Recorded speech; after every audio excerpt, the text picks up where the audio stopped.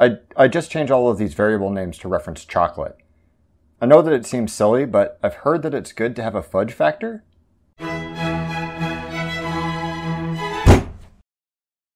These two blocks of source code do the same thing.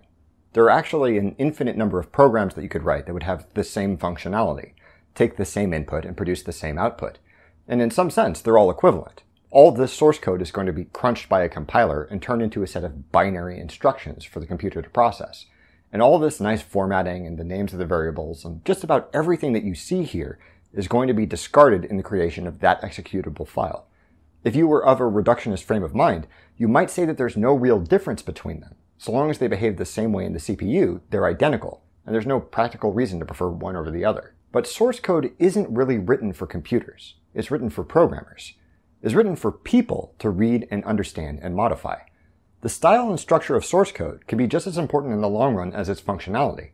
Write a program that's a little buggy and you might have to spend a fair amount of time fixing it, but a program with code that's opaque and overly complicated might mean throwing the whole thing out and starting over from scratch if you ever need to tweak it. Even if the two code blocks might be no different to a computer, a programmer might spend their time rewriting this block of code to this one, making it easier to understand, reordering and rearranging how the algorithm is specified to make it more intuitive, cleaner, more straightforward or transparent, all without altering how the program ultimately works. This restructuring of code is a process called refactoring. If you're an offensively amateurish coder like me, you're probably thrilled if the messy patchwork of Stack Overflow responses you've copy-pasted together works at all, never mind trying to make it readable or elegant. But even if you're not a coder, the principle of restructuring something to make it better without changing the fundamental principle of its operation is a thing that you've probably done a fair amount in your life without really thinking about it that way. Take the simple act of sorting your books, or creating an acronym for something that you talk a lot about at work.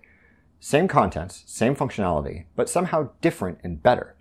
It's not just an aesthetic reshuffling to make things prettier, it's clarifying or instilling a sense of purpose, giving a shape and directionality to something that would otherwise just be a big pile of stuff. Abstracted in this way, there are a few universal aspects of refactoring that stand out, whether you're cleaning up code or changing around your daily routine.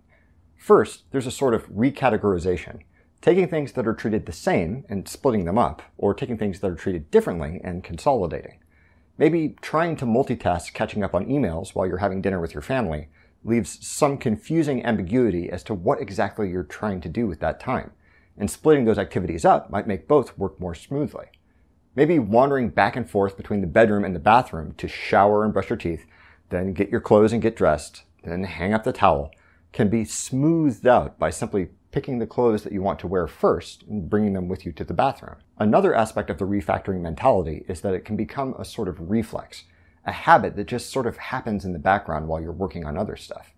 You may be familiar with an activity called knolling, a sort of not entirely conscious fidgeting that involves arranging various objects into orthogonal patterns. Some programmers refactor this way as they're reading through code, idly consolidating and massaging things when they're trying to figure out how to move forward. Developing an instinct for refactoring is a good way to counteract code entropy, the seemingly inevitable backslide into hacked-together, incomprehensible gibberish that just sort of happens as you try to build something that works. Without that process of continuous clarification, code deteriorates. But if everyone who's working on it leaves it a little better than they found it, it improves. The impulse to gently instill some sort of order without drastically changing how things work can also carry over to the real world in ways other than knolling. Noticing something that belongs in a different room and just taking it with you as you go. Tightening drawer pulls and straightening pictures as you pass them. Fixing up punctuation as you review a coworker's email to a client. A certain sort of person might take umbrage at the suggestion that they should clean up someone else's mess without being compensated for their trouble or acknowledged. But that's why it's useful to cultivate as a reflex. It's no trouble at all. It just sort of happens.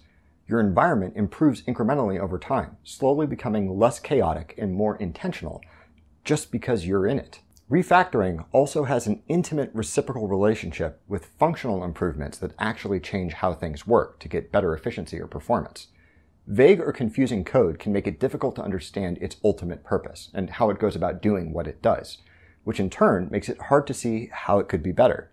In the process of refactoring, potential improvements can suddenly leap out at you in forehead-slappingly obvious ways. You might not realize just how much money you spend on various subscription services until you've taken the time to sort through your transaction history and put them into the same spreadsheet.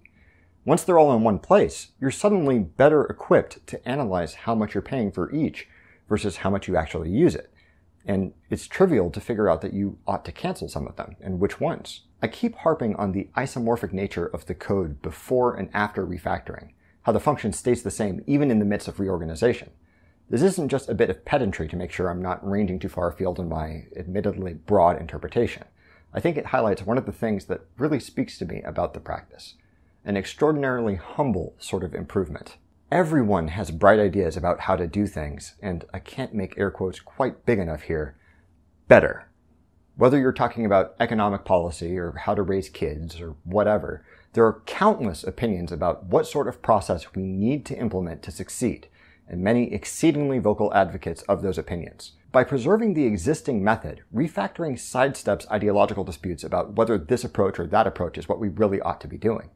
Sure, you might disagree with someone about details regarding which way of expressing an idea is really cleaner, but honing the idea to be exactly what it needs to be is waging war on a different front than the people who argue for this policy or against that practice.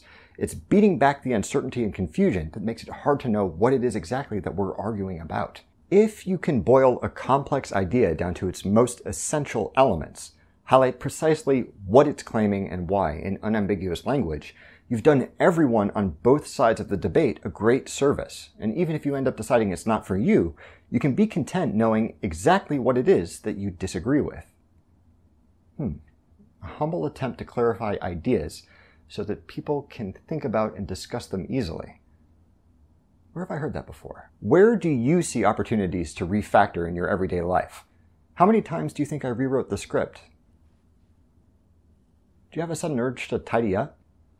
Please leave a comment below and let me know what you think. Thank you very much for watching.